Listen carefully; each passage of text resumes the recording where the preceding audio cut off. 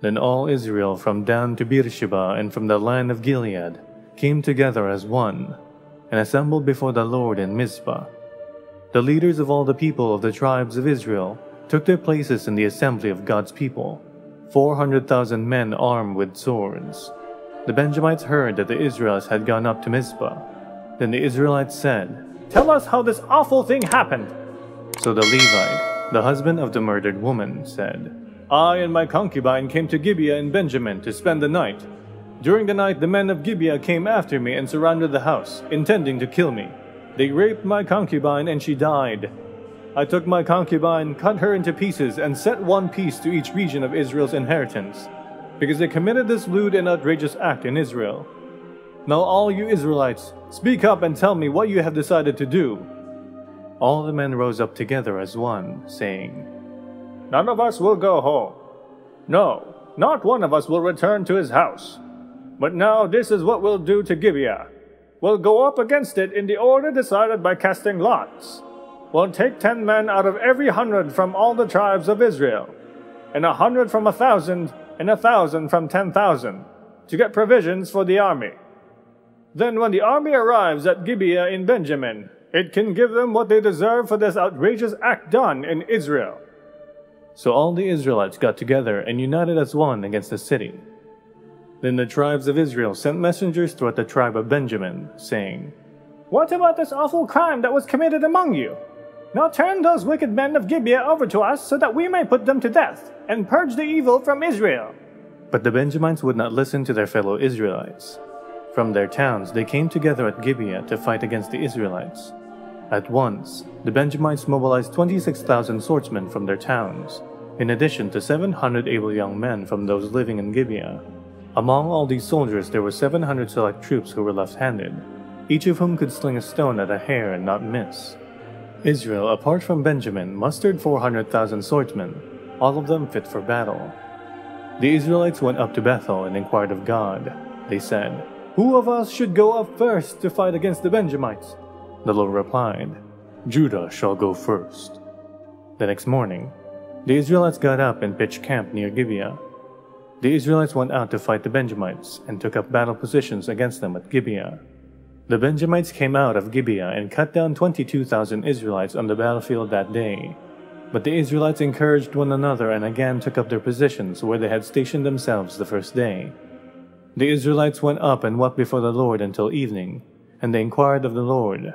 They said, "Shall we go up again to fight against the Benjamites, our fellow Israelites?" The Lord answered, "Go up against them." Then the Israelites drew near to Benjamin the second day. This time when the Benjamites came out from Gibeah to oppose them, they cut down another 18,000 Israelites, all of them armed with swords. Then all the Israelites, the whole army, went up to Bethel, and there they sat weeping before the Lord. They fasted that day until evening and presented burnt offerings and fellowship offerings to the Lord. And the Israelites inquired of the Lord. In those days the Ark of the Covenant of God was there, with Phinehas son of Eleazar the son of Aaron, ministering before it. They asked, "Shall we go up again to fight against the Benjamites, our fellow Israelites, or not?" The Lord responded, "Go, for tomorrow I will give them into your hands." Then Israel set an ambush around Gibeah. They went up against the Benjamites on the third day, and they took up positions against Gibeah, as they had done before. The Benjamites came out to meet them, and were drawn away from the city.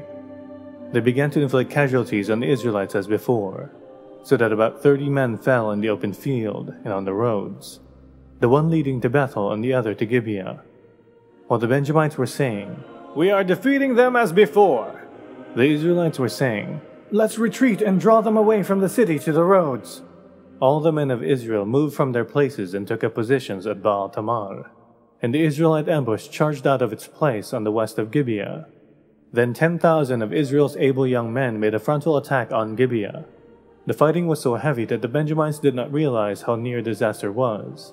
The Lord defeated Benjamin before Israel, and on that day, the Israelites struck down 25,100 Benjamites, all armed with swords. Then the Benjamites saw that they were beaten. Now the men of Israel had given way before Benjamin, because they relied on the ambush they had set near Gibeah. Those who had been in ambush made a sudden dash into Gibeah, spread out and put the whole city to the sword.